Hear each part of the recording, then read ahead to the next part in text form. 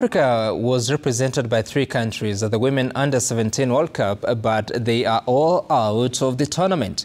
What are the main undoings of the teams which have not clinched the Under-17 title? Our sports reporter Lukman Mahmoud is still in the Dominican Republic and has more details.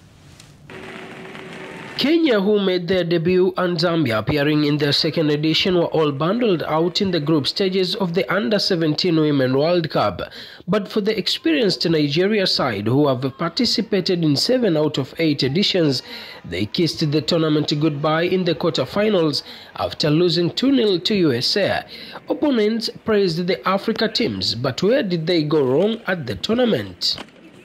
We shouldn't look at where we're coming from, our continent, but we should look at the ability that we have, the talent that we have.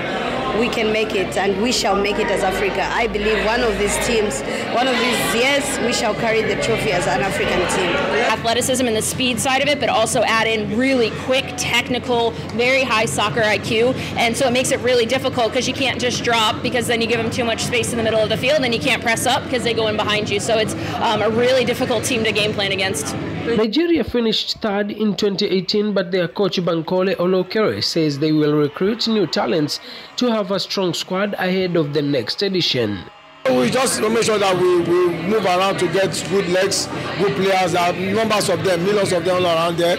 We scout for them, invest them, and then to become a prospect for the national team. So if we can implement more school football, competitive school football, we start from there, I think it will help us improve. Unlike playing high-level football at national team level.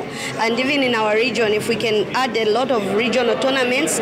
Morocco will host the next edition of the annual tournament.